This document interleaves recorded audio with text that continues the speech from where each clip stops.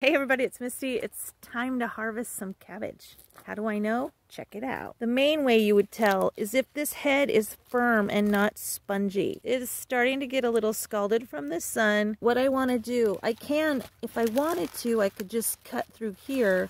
But what I really want to do is cut right here.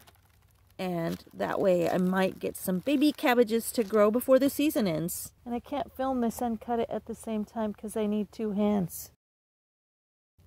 They might come out right here. You'll get some little babies. Here it is, my first cabbage. It's only got a few bites taken out of it.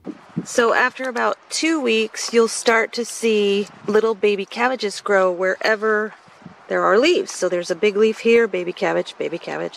And I'm going to come in and cut out about 3 of these, and they'll grow little tiny cabbage heads for me. Isn't that awesome?